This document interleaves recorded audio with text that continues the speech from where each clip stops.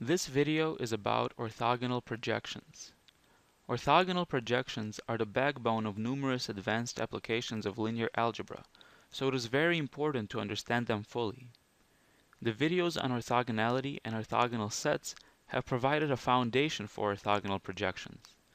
Let's now see what they are and how to use them. To start things off, let's look at how to project a vector onto a line. Suppose that we have a vector v1 and a vector y. We want to project the vector y onto the line spanned by the vector v1.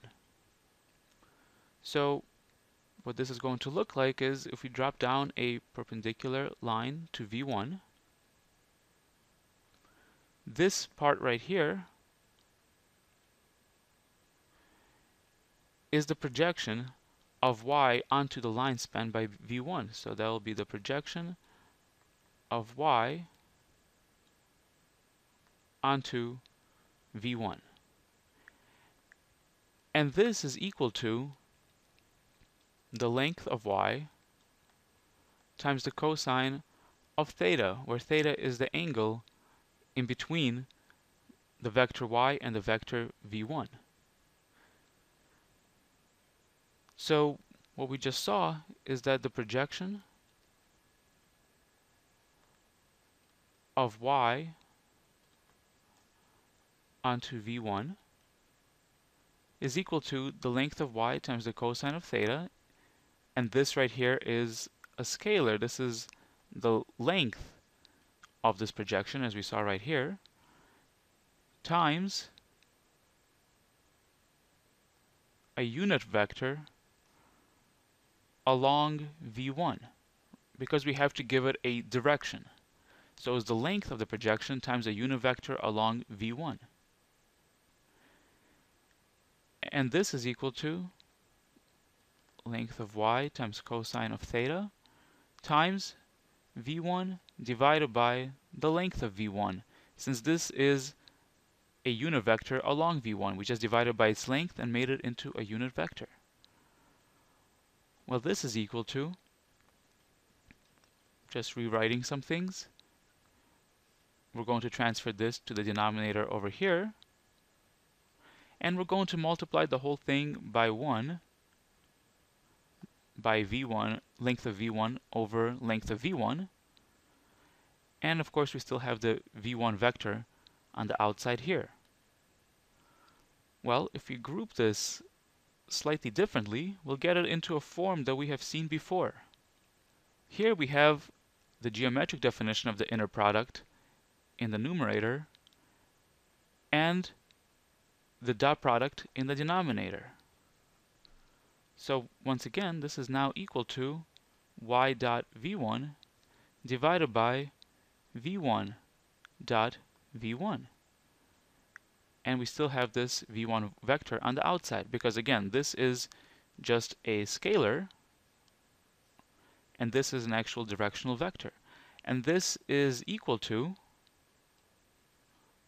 how we write here, projection onto L1 of y, where L1 is equal to the span of the vector v1, so the line that v1 spans. So we projected y onto the subspace L1, which is the line spanned by v1. And this is what we get. Using this as a foundation, we can look at what happens when we project y onto two vectors. So now suppose that we have vector v1, an orthogonal vector to it, v2, and our vector y. The projection of y onto v1 is given by this component over here. So this is projection onto L1 of y, where L1 is again the line spanned by v1. then dropping it down onto V2 perpendicularly, we have this here as the projection onto L2 of y, where L2 is the line spanned by V2. And what we can see actually is that y is going to be the summation of these two projections. So y is equal to the projection onto L1 of y plus the projection onto L2 of y, which is equal to, by using what we just saw before, this is equal to y dot v1 over v1 dot v1 times the vector v1 plus y dot v2 over v2 dot v2 times the vector v2. And this is just c1 v1 plus c2 v2, and comes out to exactly what we saw in the video on orthogonal sets and bases. These are exactly the weights that were associated with an orthogonal basis, where y is in the subspace that is spanned by the orthogonal basis v1 and v2. We can decompose it in this way, and that's exactly where these weights come from. They are the projections of y onto the basis vectors.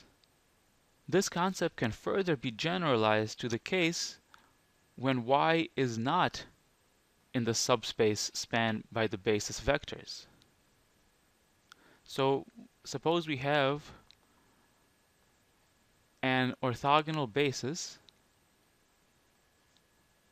made up of v1 through vp, and this is a basis that spans a subspace W in Rn. We define y hat with a little hat on top of y as the projection of y onto the subspace W. So y itself does not have to be in W in order to get this. And this is equal to the projection of y onto L1 plus the projection of y onto L2, and so on for all of the projections up until LP, where once again, as I've been defining it, L1 is equal to the line spanned by V1, and L2 is equal to the span of V2, and so on. And then this is equal to, by looking at what we just saw before, this is equal to y dot v1 over v1 dot v1 times v1, because we have to give it a direction, plus y dot v2 over v2 dot v2 times the vector v2, and so on up until y dot vp over vp dot vp times vp.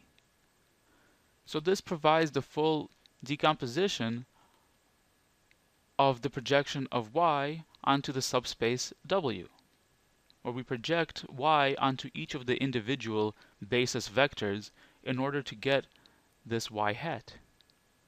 This can be visualized by looking at a picture like this. So let's say that we have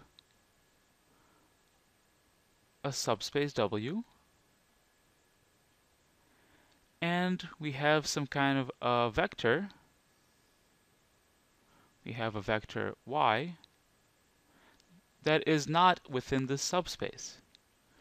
We want to find the orthogonal projection of y into the subspace, so that will be this perpendicular drop into the subspace, and therefore the vector y hat is going to be this.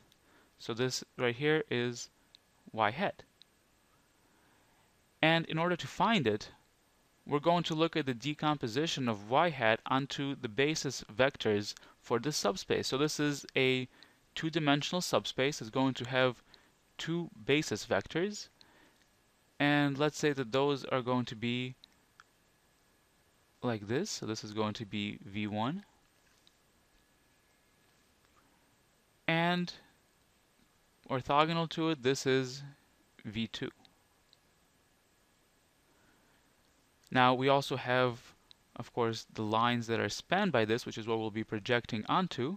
So this is L2, and for this one we have this line going through it, and that is L1.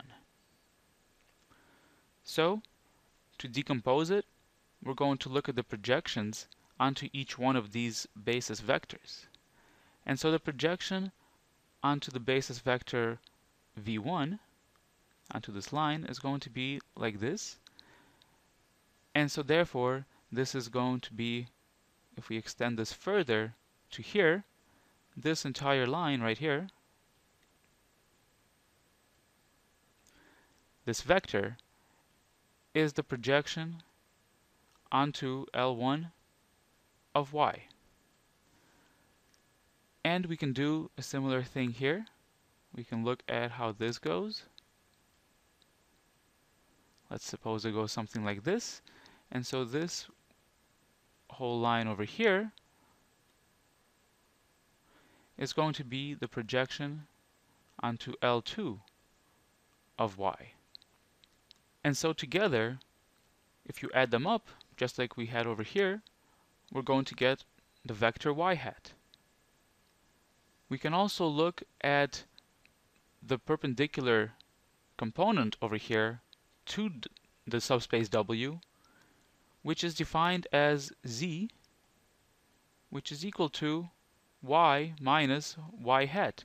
Y minus y hat is this perpendicular vector over here, and this leads us to also be able to find the distance between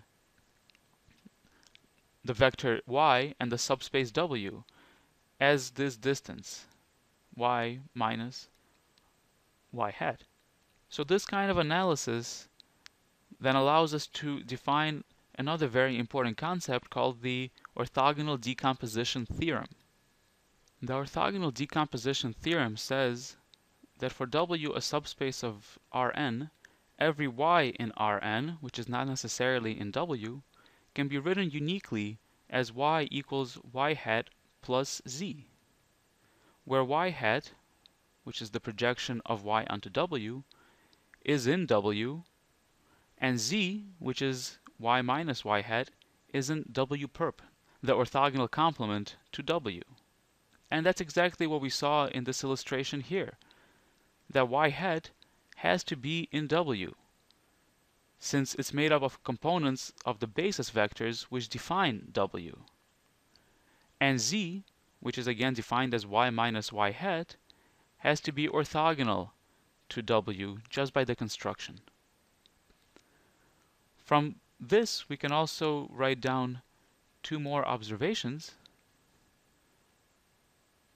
specifically that y hat is the best approximation to y by elements of W. That is, y hat is the closest that we can get to the actual vector y by staying in the subspace W. Another observation is that if y itself is in W, then y hat is equal to y. And this is what we saw in a previous video when y was in the subspace spanned by the basis vectors, and therefore we can find it by projecting it onto the basis vectors and getting those weights. However, if y is not in the subspace, then we can only get close to y by using y hat. But if y is in the subspace W, then we can get to it exactly, because y hat is made up of the components in W, and since y is in W, it is exactly equal to it. Overall, we have seen how to find an orthogonal projection onto any subspace, and what the projection means. We have also seen how to find the distance between a vector and a subspace by looking at the difference of the vector and its projection onto the subspace. These concepts once again form the foundation for many advanced algorithms, one of which will be explored in a later video.